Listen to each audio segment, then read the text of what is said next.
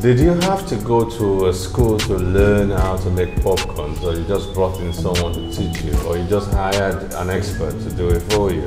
Yeah, well, I think that we never went anywhere to learn. It's just now that I'm seeing School of Popcorn in the US, and I'm like, oh, is there anything like that? You know, and it's just now that I'm seeing that there's a formal sort of education for learning how to make popcorn, right? But no, we got people who were willing to share their experiences, And then we launched out. And we launched out.